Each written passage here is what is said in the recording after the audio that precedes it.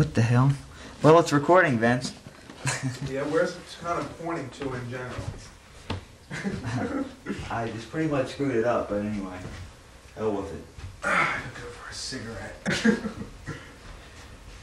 I don't know what happened to my beer, but... Alright, the camera. Okay. See the camera? Yep. We just situate ourselves here on the sofa. We're in the camera view. We're in full view of that camera. At this very point. I don't know, what do you think about this? We're in full view of that camera,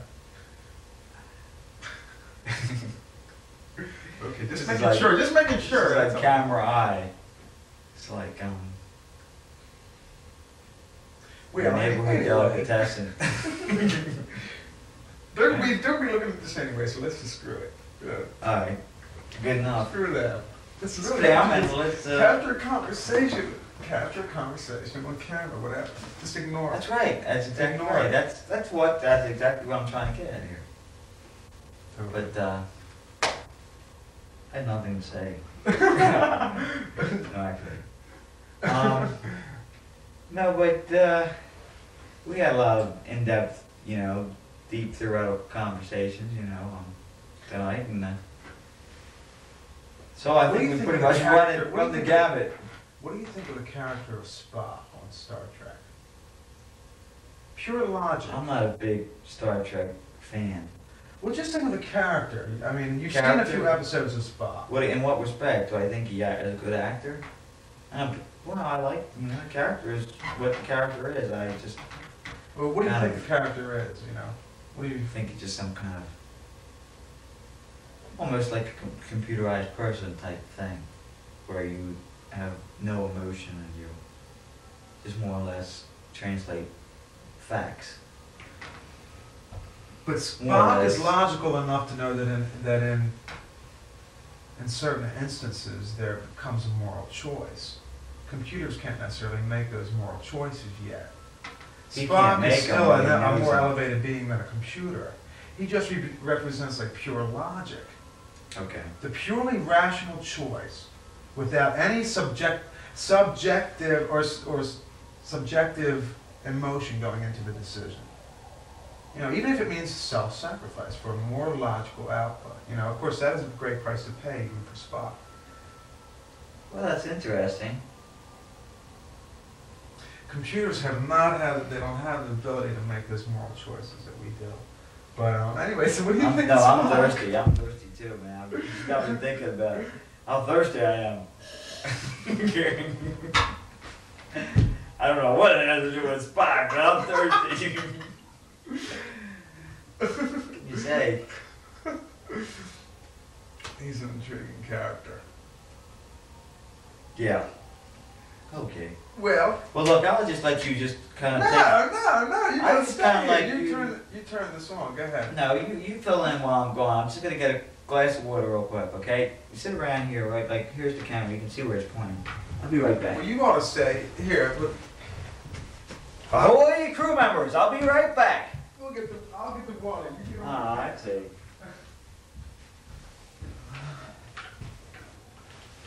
Okay, I'm just kind of filling in time until the great Karnak returns here. Ice water on here? In here?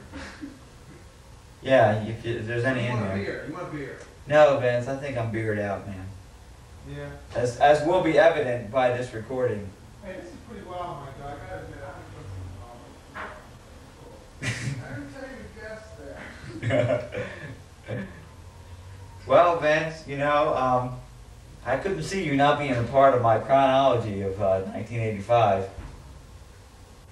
Well, what would you say about 1985? Can you kind of diagnose the mood of the country? Or? I think the 80s are changing. I definitely think the mood of the mid-80s what is the mood?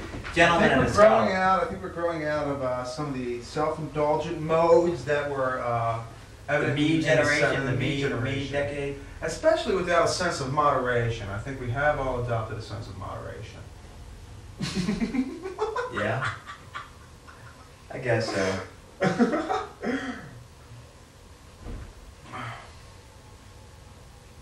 I had a friend who went to see Joan Rivers the other night.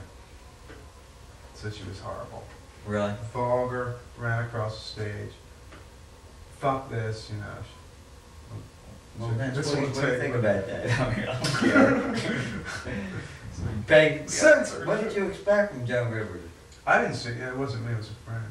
Was he offended by that or what? I guess what she portrays on the Tonight Show. I think. Is that what he wanted to see? I think that's what he expected. Well, that's what she is, but only she adds a few more. No, he said it was a lot worse. It was a lot worse. He said a lot of it was, you know, you grow tired of that of the same jokes. No, I'd never been a real big Joan Rivers fan. In a way, I like her, but She's just got a line here and there, I think. just the housewife jokes, just they just get to me after a while. And that, I just bought this dress or whatever, something about it. Yeah. About wearing bras and girls or whatever she talks about. I'm like, I know I'm making no sense. There's some good comedians out there, though. Always liked Taxi. That was always a good show. Yeah, I was never a big fan of Taxi until it started coming on reruns, and I like it. I like it. I like Louis. That's when I watched it. Louis as well. He is a character. Alex is an interesting character, too. Yeah, sure. He offers great advice for everybody else, but he's still messed up himself. I think he surprises himself, but he really is a thinker. Yeah, I like Alex. I like Latka.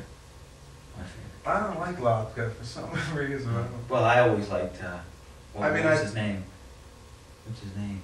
Real life Andy name. Kaufman. Yeah, I always liked Andy Kaufman. He's great. He was so bizarre, the bit with No, but I the like mud that. wrestling with women, and That was great. he got something broken up Well, I mean, by a professional wrestler or something. but I mean that's even more funny. And he The got fact lung that he carried cancer. to that thing. Huh? Then he died of lung cancer. Well, that's nothing to do with his comedy, I don't think, is it? No, unless it was all part of it. Unless I'm missing something here. But I guess you never know. Anyway, damn, these weekends go by fast, don't they? They do, too fast. No. I had a damn long one. Being sick one. Eventually, I want to get into doing Right. some actually written out scenes that we can perform. Well, Like, actual dialogues. And you ever write something up, some kind of play or something you want to have performed? Anything you ever need to have, to use it for something? I would bring it and record it. I don't know if I'd ready to lend it, but I would come over and record something for you if you want. Whatever. I remember My Dinner with Andre. That was a great flick. Yes, it Good was. flick. I don't even think they have it anymore. Woody Allen? Not lately. I haven't gotten any movies really lately because I've been going to school and it's been busy. I saw the latest Woody Allen number. It was The Purple Rose of Cairo. How was that? Well, it was a little. I heard it was pretty good. It's hard to describe. It was Depression era. Yeah. And there was an unhappily married couple. He was laid off from work, and she worked as a waitress. And she used to go to the movie theater, like to entertain herself. They had no children, and he would just be crap shooting and that kind of thing. And she went to the movie one day, and she saw this movie called The Purple Rose of Cairo. I'm not gonna make this a real long story, but No, go ahead. it was like for a 2-week run or whatever. Ran the movie. She went to see it every day. Yeah.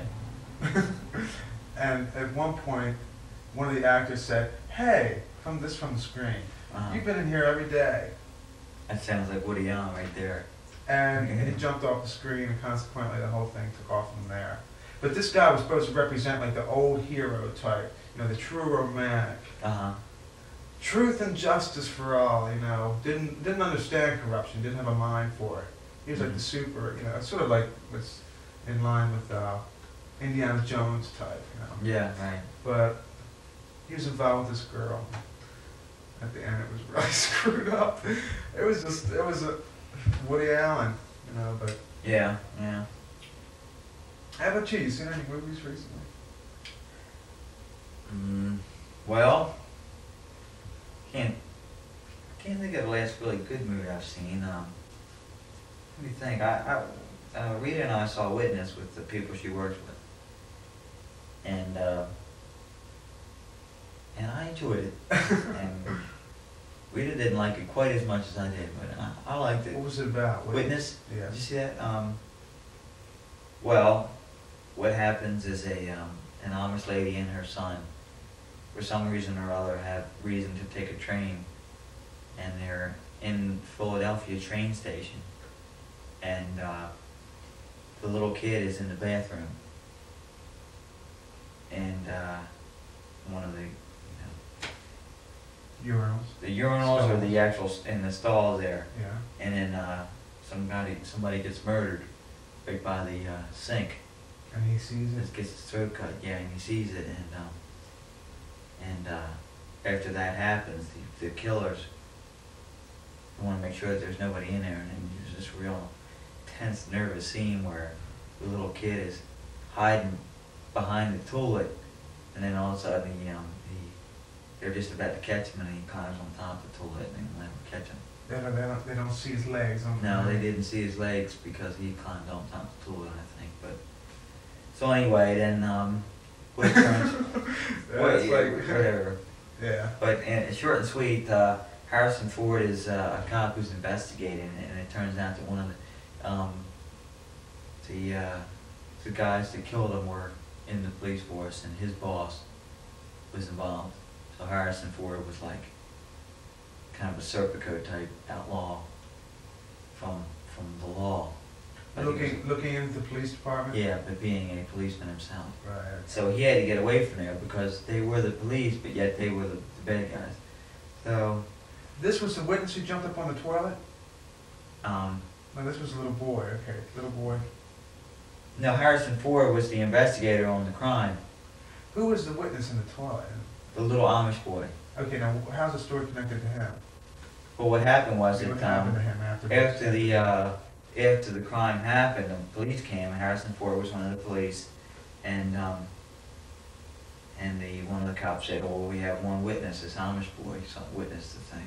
How'd they find that out? He went. Well, they must, yeah. So okay. So anyway, and it's a whole big deal about Harrison Ford. They don't know who it is. The kid saw him, and the kid saw the thing happen, but couldn't tell who it was. It gives a description of this guy, and so the way he found out was, well, they put a whole bunch of these like viewing lines, where you can't see, they can't see you, but you can see them. Went to these police viewing lines. Yeah. And didn't get anywhere with that, and then all of a sudden they were like hanging around waiting in the detective section where all the detectives are there doing their work, and he just happens to walk over and he's looking at this detective picture, police picture, and he sees the guy, and they have this dramatic scene where Harrison Ford just kind of sees the kid and knows what the kid's thinking, and they both know that it has to do with the police department that killed the guy. And after that, Harrison Ford knew, somehow the police knew that he knew, and he got himself shot before he was able to get out of Pennsylvania. But Kid? Harrison Ford got himself shot. Did he die? But the kid and her, no. The kid and his mother had already gone back to Lancaster, to their Amish home. But Harrison Ford certainly couldn't stay around Philadelphia to protect himself. So he went and hid out with the They know that he knew? Oh, he went and hid out? He hid out with the Amish because the police knew about him and they tried to kill him. That's why he got shot. So he was hiding out with the Amish, and he got into all their ways and all, and he fell in love with Kelly McGinnis. Well, the corruption must have been way down the line at that point, or people must have had to have been following the orders. I mean, that must. Who was running after him? I mean, wasn't the blue cop? I mean, the man in blue, was it uniform? Had to do with some kind of swindling or misappropriation of funds or something like that. Mm-hmm. And he uncovered the whole thing. Was the Amish boy ever a target? No, not actually. But what happened was that Harrison Ford went out hid out with the Amish, and they, you know, brought him back to life and all this stuff. And he got to the point where he was almost about to become one of the Amish, or she was going to become a regular person. Oh no! You know, because they fell in love, you know, and all this stuff. Oh yeah, well, okay. And here it is, the end of the movie, and the police force is trying to figure out where the hell Harrison Ford is at, because they, you know, they act like they're trying to help him, they really want to kill him. So, you know, they got his line bug and all this stuff, and Harrison Ford is keeping in touch with his like detective friend in Philadelphia. So somehow something so he slipped fell up. in love. So we had an element of romance in this movie. Then. Which we did. Yeah. But the main thing that really blew it for Harrison Ford, he was like almost accepted into the Amish community, and the Amish were out in their horse and buggies one day, and going into town, and there's a bunch of city punks who were making fun of the Amish. I don't know I can't remember what they were doing. Somehow they're making fun of the Amish, you know. And here he is, a hard-nosed cop, and he just don't even feel like taking any of this shit. So these kids go on and they're making fun of the Amish, I don't know what they're doing, throwing things at them. Is this contemporary? It's supposed to be like... Yeah, that's the way it is up there. I mean, Amish are pretty much, you know, they don't have electricity and they don't have running water. They're very simple. People may make fun of them, you know? Yeah, but anyway, bad is it? but you're feeling the same way Harrison Ford is feeling, getting a little pissed off. Okay, what does he do? So he goes up there and just like, you know, lets this guy have it. Gives him a couple in the gut and a couple in the nose, and he's bleeding all over the place. And then this. The guy sued for assault. Well, this is how the Philadelphia police found out, because they heard about what happened, and they figured that's where he's at. And so then you have this big scene. I don't know if you can remember seeing the TV spots for it, but you see these three guys walking up a road in the early morning with 3 guns, and that's the scene in the movie. They know where he's at, and they're walking down the road towards the Amish farm with 3 shotguns. And the rest of the stuff is about how Harrison Ford goes about killing each one of them. Each one of those cops? Yeah. And he, is it like intense? And he things does like it with running the help. around the farm or something? Oh yeah, it's great. That's like most tense. The first one he kills because he's hiding. They're trying to get him, and he's in a barn. He's in one of these Amish barns. Does he have any weapons? No, he didn't have any weapons at the start. And the one cop had followed him to the silo, which was attached to the barn. Mm-hmm. And he crawled up inside the silo and let the thing go. Let all the corn come down. The guy was inside the silo. He just got buried alive. That's how that guy got. Yeah, that's pretty gross. that was one of the ones, and another guy just got. So did he get a gun out of that? And then he went on to kill the other 2. He killed. Yeah, that's how he eventually. What did he do at that point? That was a very nervous point in the movie. He killed one of the guys because he had to dig the gun out from the other guy.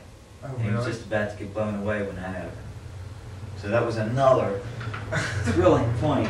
Well, he blew the guy away. Yeah, but then they all got blown away. The other one got.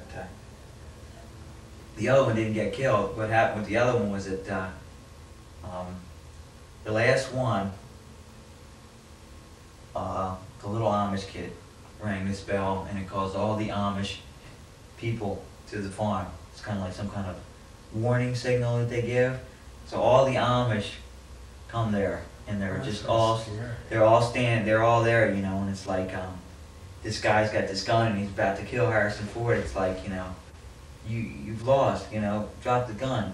Are you going to kill everybody else? Are you going to kill him? Are you going to kill him? Are you going to kill him? You're in a no-win situation, you know, drop your gun. And that was it. Well, what would they done if he shot Harrison Ford? Well, I mean, he couldn't have killed all of them. Oh, in other words, they would have all been witnesses to the murder. Yeah, right. So, anyway, there goes the film. Let me run to the bathroom. If you get involved in conversation, Mike, don't bother to, That was a good conversation. Yeah.